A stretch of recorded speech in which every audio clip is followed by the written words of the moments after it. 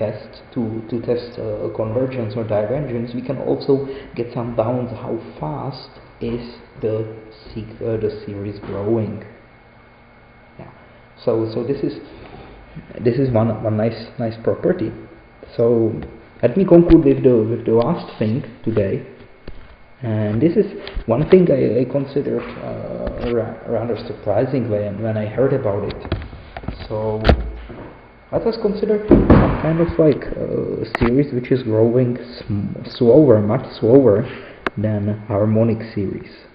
So we will consider series of type 1 over p when we are calculating over all prime numbers. So we will pick only sum of all numbers. Yeah, we will pick only prime numbers, take their reciprocal value, and we sum these fractions together. So we sum 1 over 2 plus 1 over 3 plus 1 over 5 plus 1 over 7 plus 1 over 11 plus 1 over 13 and so on. And so we are summing much smaller amount of numbers than in general case of harmonic series.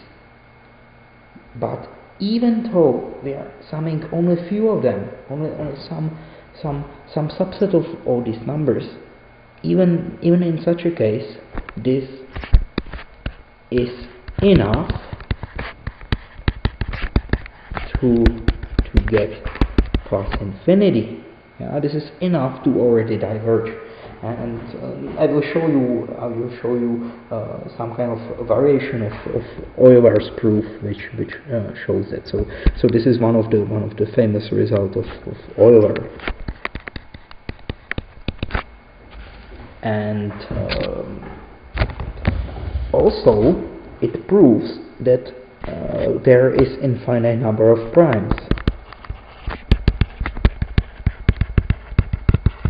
Infinite number of primes, because if the number of primes would be finite, the sum would be finite. But how can you sum a finite number of numbers to get something infinite? Yeah, otherwise the sum would be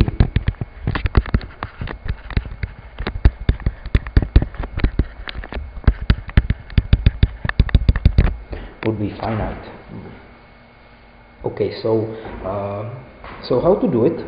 So we already know that 1 over n is roughly something like logarithm, and so we are going to use this knowledge to work with 1 over p. It doesn't sound very useful right now, so let me work on it a little more and consider some other completely crazy function. We take something, instead of sum we take infinite product. Now, meaning we have like many terms and we take product all of them. So this thing denotes nothing else than a1 times a2 times a3 times a4 and so on. And there are some ways how to calculate with these products like this. And there is definitely many things known about them, but probably there are more things known about infinite series. But we are going to use one specific product, and this product is product over all primes. So p is prime in our case, yeah, and we take product of some kind of geometric series of type 1 plus 1 over p plus 1 over p squared plus 1 over p cubed and so on. Now, so this is nothing else than geometric series for q equal 1 over p. And we take a look at this product here, and I claim that this product is nothing else than sum 1 over n. So why? And the reason is following. So consider some number 1 over n. 1 over n. This number 1 over n can be written as 1 over p1 to alpha 1, p2 to alpha 2. We can decompose it to product of prime factors, pk to alpha k. And now we have the infinite number of these infinite brackets. So what we are going to do is, in the bracket for p1, we take 1 over p1 to alpha 1. Yeah? And in the bracket for p2, we take p2 to 1 over p2 to alpha 2, and so on. And from all other brackets for the prime numbers which are not in this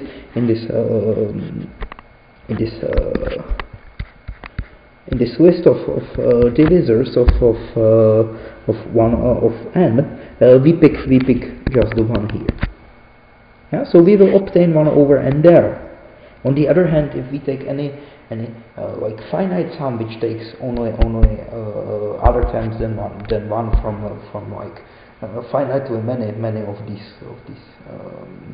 of these infinite brackets, then we will always obtain some number 1 over n, and this number will be unique because there is unique prime decomposition like this.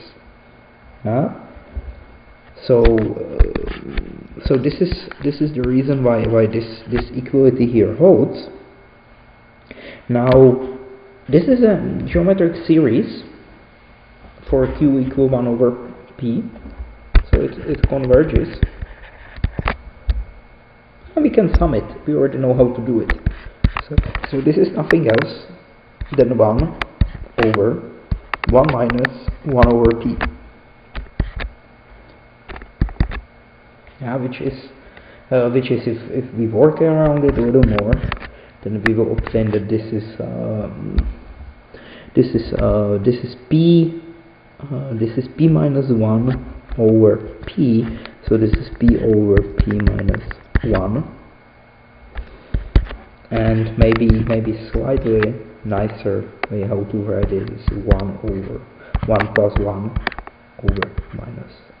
over p minus 1. Yeah, so something like this. And so we would like to show that this is also, this is also some nice thing, but it is still not very clear how this relates to our sum 1 over p. Because we already know that this is roughly logarithm of n, as growing as fast as logarithm of n, but we do not see any relation to sum of 1 over p. So let me make the relation. So if you have some product and you don't know how to work with this product, it may be a good idea to put some function on this product. And there is one function which behaves very nicely to product. This function is our favorite logarithm, because logarithm of x1 times x2 and so on is nothing else than sum of these logarithms. So if you put logarithm on a product, you will obtain sum of simple thing, a sum of some logarithms. Okay, so we will consider logarithm of this product of 1 plus 1 over p minus 1. And so this thing here is roughly logarithm of logarithm n. And so we put logarithm on it, and we will obtain the sum of logarithms of 1 plus 1 minus p 1 over p minus 1. But now we would like to give some simple bounds. So we can do is so this is logarithm of x. This is graph of the function. So what you can do is to bound the logarithm from the top by this blue line. So what holds in general that logarithm of x plus 1 is always smaller than x.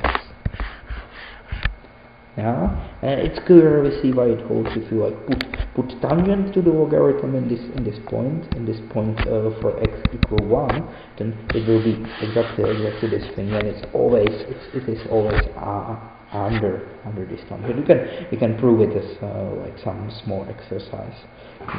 So using this, we know that this is bounded by sum over 1 minus p, which is like roughly the same as 1 over p.